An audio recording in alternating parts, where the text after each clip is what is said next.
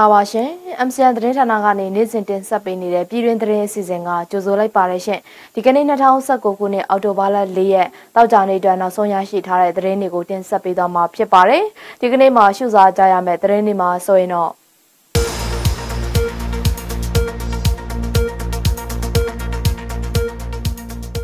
တောင်ကိုရီးယားနိုင်ငံကိုချစ်ကြည်ရေးခရီးရောက်ရှိနေတဲ့ပြည်သူ့လွှတ်တော်ဥက္ကဋ္ဌဦးတီခွန်မြတ်နဲ့တောင်ကိုရီးယားဝန်ကြီးချုပ်မစ္စတာလီနဲ့ယွန်တို့တွေ့ဆုံခဲ့တဲ့သတင်း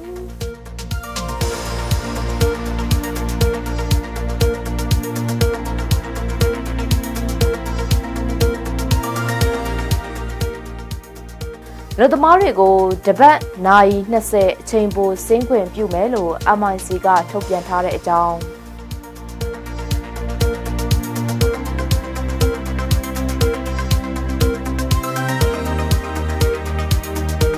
ကုန်တင်ရင်ကြီးတွေမောင်းနှင်သွားလာနေတဲ့ရန်ကုန်မြို့တွင်းမှာရှိတဲ့စီမံသားရလမ်းတွေမှာလူသွားစင်းကြံပလက်ဖောင်းတွေပြုလုပ်ပေးဖို့လိုအပ်တဲ့အတွက်ဗန်နာငွေခွဲဝေရရှိမှုပေါ်မူတည်ပြီးတော့ဦးစားပေးဆောင်ရွက်သွားမယ်တဲ့စားတဲ့သတင်းတွေနဲ့အတူတခြားထူးခြားတဲ့ပြည်တွင်းသတင်းတွေကိုစူးစီးတင်ဆက်ပေးသွားမှာဖြစ်ပါတယ်။ပထမဦးဆုံးအနေနဲ့တောင်ကိုရီးယားနိုင်ငံကိုချစ်ကြည်ရေးခရီးရောက်ရှိနေတဲ့ပြည်သူ့လွှတ်တော်ဥက္ကဋ္ဌဦးတီခွန်မြတ်ဟာတောင်ကိုရီးယားဝန်ကြီးချုပ်မစ္စတာလီနဲ့ယွန်နဲ့အောက်တိုဘာလ2ရက်နေ့ကတွေ့ဆုံဆွေးနွေးခဲ့ပါတယ်။အဲဒီလိုတွေ့ဆုံစဉ်မှာနှစ်နိုင်ငံအစိုးရချင်းလွှတ်တော်ချင်းပြည်သူတွေအချင်းချင်းချစ်ကြည်ရေးနေမှုနဲ့ပူးပေါင်းဆောင်ရွက်ရေးလွှတ်တော်ရဲ့ဥပဒေပြုရေးကိစ္စတွေဒီမိုကရေစီပြည်ပြင်ပြောင်းလဲရေးလုပ်ငန်းစဉ်တွေနဲ့ပတ်သက်လို့အမြင့်ချင်းဖလှယ်ပြီးတော့ဆွေးနွေးခဲ့ကြတာပါပြည်သူ့လွှတ်တော်ဥက္ကဋ္ဌနဲ့အဖွဲ့ဟာ National Palace Museum of Korea ချန်တောက်ကွန်နန်းတော်နန်ဆန်းကိုရိုးရာဥယျာဉ်တို့ကိုလည်းတွားရောက်ပြီးတော့လေ့လာကြည့်ရှုခဲ့ကြပါတယ်ရှင်လူသမားတွေအချိန်ပိုဆင်းတာနဲ့ပတ်သက်ပြီးတော့တပတ်ကိုနာရီ20ခွင့်ပြုတော့မယ်လို့မြန်မာနိုင်ငံရင်းနှီးမြှုပ်နှံမှုကော်မရှင် MIC ကထုတ်ပြန်ကြေညာလိုက်ပါတယ်လူသမားတွေရဲ့အချိန်ပိုအလုပ်စင်းချိန်ကိုတနင်္လာနေ့ကနေတောက်ကြနေ့ထိတနေ့ကို3နာရီနဲ့15နာရီစနေနေ့ကို9နာရီစုစုပေါင်းရက်သက်တစ်ပတ်ကိုနာရီ20ခွင့်ပြုသွားမှာဖြစ်ပြီးတော့အလုပ်သမားတွေရဲ့လက်မှတ်မူရင်းတွေကိုပူးတွဲတင်ပြသွားရမှာလည်းဖြစ်ပါတယ်ရက်သက်တစ်ပတ်အလုပ်ပိတ်ရက်ခွင့်ပြုခြင်းဖြစ်တဲ့တနင်္ဂနွေနေ့နဲ့ပတ်သက်ပြီးတော့အဖွဲ့အစည်းဒါမှမဟုတ်အလုပ်သမားရေးရာလုပ်ငန်းညှိနှိုင်းရေးကော်မတီကသိရှိကြောင်းလက်မှတ်မူရင်းနဲ့အလုပ်သမားတွေရဲ့လက်မှတ်မူရင်းတွေလိုအပ်ပြီး3ဘက်ချ4ဘက်မြောက်ကိုတစ်ကြိမ်ခွင့်ပြုသွားမှာဖြစ်ကြောင်းထုတ်ပြန်ထားပါတယ်။အများပြည်သူအလုပ်ပိတ်ရက်မှာအချိန်ပိုဆင်းခွင့်ပြုခြင်းနဲ့ပတ်သက်ပြီးတော့အဖွဲ့အစည်းဒါမှမဟုတ်အလုပ်သမားရေးရာလုပ်ငန်းညှိနှိုင်းရေးကော်မတီကသိရှိကြောင်းလက်မှတ်မူရင်းနဲ့အလုပ်သမားတွေရဲ့လက်မှတ်မူရင်းပူးတွဲတင်ပြကြဖို့လိုအပ်ကြောင်းလည်းထည့်သွင်းဖော်ပြထားပါတယ်ရှင်။ကုန်တင်ရင်ကြီးတွေမောင်းနှင်သွားလာနေကြတဲ့ရန်ကုန်မြို့တွင်းမှာရှိတဲ့စီပင်သာယာလမ်းတွေဖြစ်တဲ့အောက်မင်္ဂလာတုံလမ်း၊ဘရင်နောင်လမ်း၊မင်းကြီးလမ်း၊လမ်းတင်လမ်းနဲ့ဗဟိုလမ်းမကြီးတို့မှာလူသွားစင်းကြံပလက်ဖောင်းတွေပြုလုပ်ပေးဖို့လိုအပ်နေတဲ့အတွက်ဗန်နာငွေခွဲဝေရရှိမှုပေါ်မူတည်ပြီးတော့ဦးစားပေးလိုက်ဆောင်ရွက်သွားမှာဖြစ်တယ်လို့ရန်ကုန်မြို့တော်ဝန်ဦးမောင်စိုးကပြောပါတယ်။အော်တိုဘာလ3ရက်နေ့ကရန်ကုန်တိုင်းလွှတ်တော်စည်းဝေးမှာအင်းစိန်မြို့နယ်လွှတ်တော်ကိုယ်စားလှယ်ဦးဝေဖြိုးဟန်ရဲ့ကုန်တင်ရင်ကြီးတွေမောင်းနှင်သွားလာနေတဲ့ရန်ကုန်မြို့တွင်းမှာရှိတဲ့စီမံသားရလမ်းတွေမှာလူသွားစင်းကြံပလက်ဖောင်းတွေပြုလုပ်ပေးဖို့အစီအစဉ်ရှိမရှိမေးမြန်းခဲ့တဲ့အပေါ်ရန်ကုန်မြို့တော်ဝန်ကအခုလိုပြန်လည်ပြီးတော့ဖြေကြားခဲ့တာပါ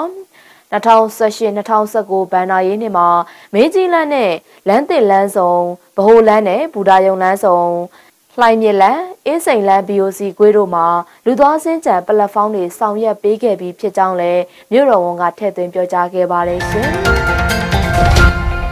တိုင်းရင်းသားဘာသာကြီး10မျိုးကို2နှစ်အတွင်းမှာယူနီကုန်းနဲ့ဘာသာပြန်ပေးနိုင်တဲ့အဆင့်အထိလှုပ်ဆောင်သွားမယ်လို့မြန်မာနိုင်ငံကွန်ပျူတာလုပ်ငန်းရှင်များအသင်းကပြောပါရယ်ဒီသတင်းကိုတော့ MCN သတင်းနောက်ထိထိကတင်ဆက်ပေးထားပါတယ်ရှင်လက်ရှိမှာယူနီကုန်းကိုပြောင်းလဲအသုံးပြုပြီးတဲ့သူတွေအနေနဲ့မြန်မာတိုင်းရင်းသားဘာသာစကားတွေနဲ့ပတ်သက်ပြီးရိုက်ထည့်လို့ရတဲ့အနေအထားမှသာရှိပေမဲ့ဘာသာပြန်လို့ရတဲ့အနေအထားတော့မရှိသေးတာပါအဲ့ဒါနဲ့ပတ်သက်ပြီးမြန်မာနိုင်ငံကွန်ပျူတာလုပ်ငန်းရှင်အသင်းကခုလိုပြောဆိုထားပါတယ်။တိုင်းသားဘာသာကြီး10မျိုးပေါ့နော်။ဟိုမြန်မာပါဝင်10မျိုးမှာဆိုရင်တော့ဒီ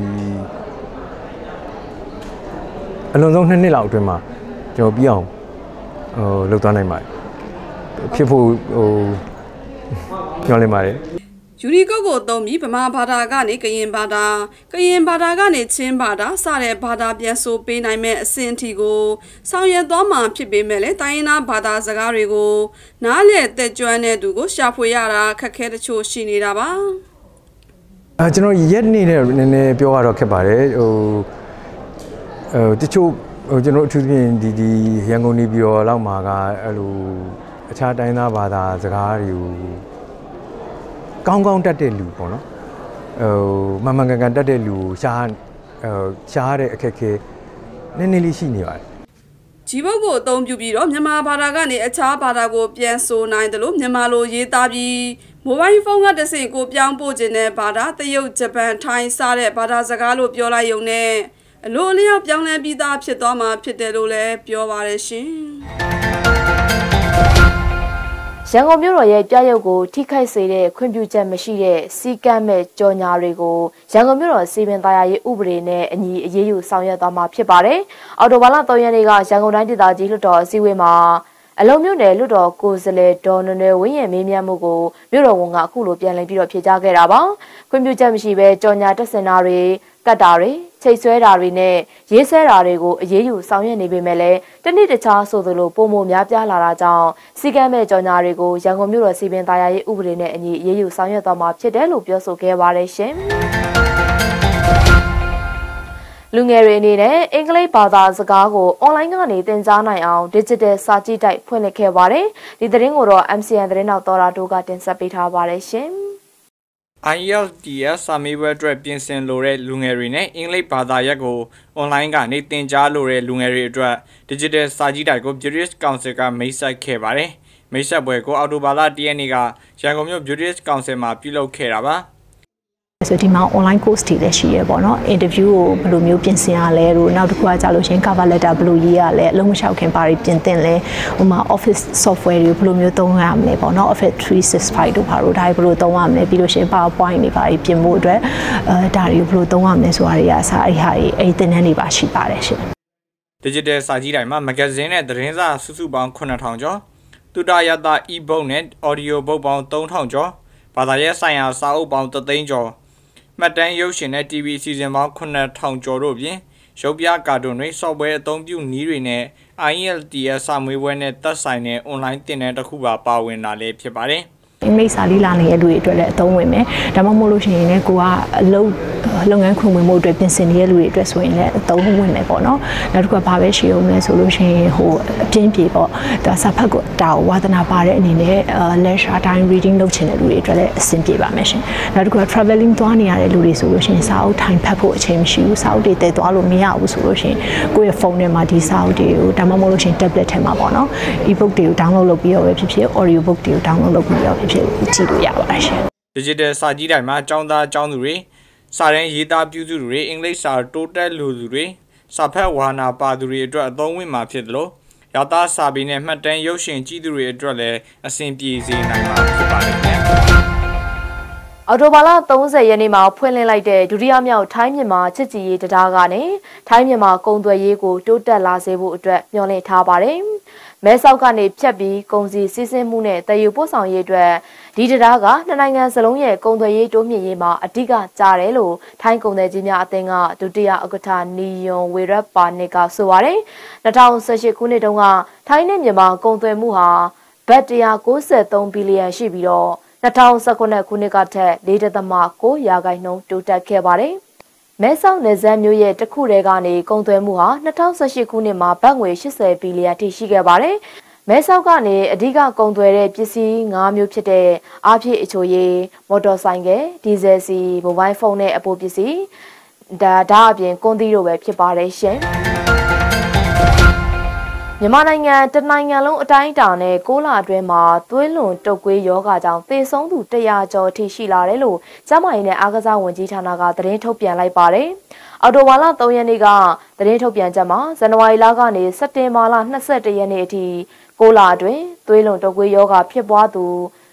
18000ကျော်ရှိပြီးတော့အဲ့ဒီတဲကမှ109ဦးသေဆုံးခဲ့တယ်လို့ဖော်ပြထားပါတယ်။အဖြစ်အများဆုံးဒေသတွေကတော့ကချင်ပြည်နယ်၊အေရဝတီတိုင်းရန်ကုန်တိုင်းရခိုင်ပြည်နယ်နဲ့မန္တလေးတိုင်းဒေသကြီးတို့ဟာသွေးလွန်တုပ်ကွေးအဖြစ်အများဆုံးတိုင်းဒေသကြီးနဲ့ပြည်နယ်တွေဖြစ်တယ်လို့လည်းထုတ်ပြန်ချက်မှာဖော်ပြထားပါတယ်ရှင်။ ဗိုလ်ချုပ်အောင်ဆန်းကြဆုံသွားပြီးကတည်းကတိုင်းရင်းသားတွေရဲ့အခွင့်အရေးတွေအပြည့်အဝမရရှိတော့တာဖြစ်တယ်လို့ကရင်တိုင်းရင်းသားတွေကပြောပါတယ်။ဒီအကြောင်းကိုတော့ MCN သတင်းနောက်တန်နာမိုးကတင်ဆက်ပေးထားပါတယ်ရှင်။